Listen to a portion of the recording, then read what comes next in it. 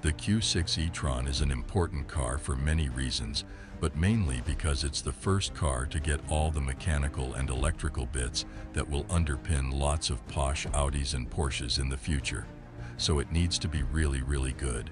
However, if you're not an engineer or accountant for Volkswagen Group, you may not be too fussed about the new Premium Platform Electric, or PPE, architecture, but you may want to know if you can fit your dog in the boot and whether it'll have the range to cover your longer journeys. Well, you won't be disappointed. As the Q6 name suggests, this posh new SUV is smaller on the outside than a Q8 e-tron, but bigger than the Q4 and measures just under 4.8 meters long and 2.2 meters wide, including mirrors, and it gets a wheelbase of 2.9 meters. Basically, at that size and price, it's got plenty of competition from slightly smaller alternatives like the BMW iX3 and Tesla Model Y, through to slightly bigger rivals like the Mercedes EQE SUV, BMW iX, and Kia EV9. As for styling, well, it's not going to be as attention-grabbing as the EQE or the iX, but that may be in its favor for many buyers. It's fair to say that it's a predictable but inoffensive evolution of Audi's tried and tested styling. The new rear lights are cool though.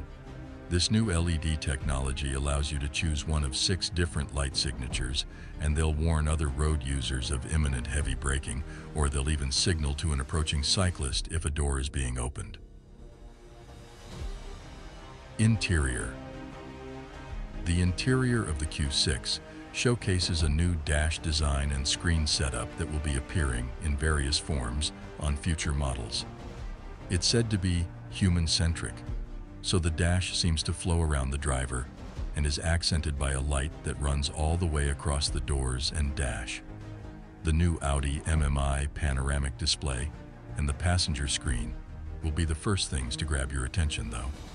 The 11.9-inch driver's readout and 14.5-inch curved touchscreen create what Audi calls a new digital stage that also features new OLED screen technology for super bright color and graphics definition.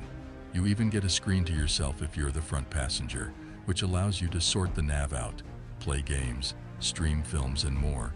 And there's also an active privacy mode, which makes sure that the passenger's screen doesn't distract the driver. Boot space. This is pretty impressive on the Q6, which gets 526 liters of boot space and a further 64 liters up front in the frunk.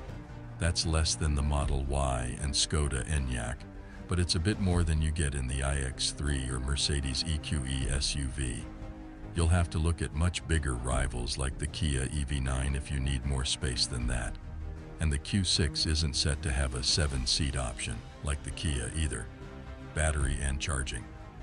The Audi Q6 E-Tron gets a new lithium-ion battery with 100 kWh total capacity or 94.9 kWh usable, which is good for a WLTP combined range of up to 381 miles for the dual-motor Q6 Quattro models that will start the range off in the UK.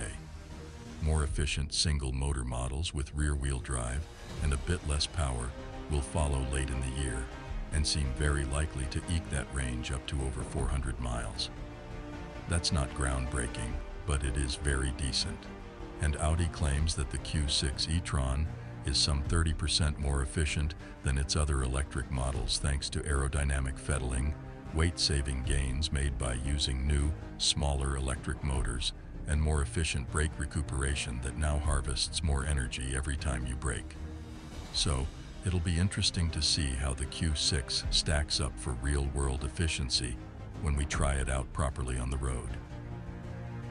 Verdict: the Audi Q6 e-tron might not look terribly dramatic, but the tech that it offers, inside, outside, and underneath the skin, is really impressive and was only available on six-figure Exotica until recently.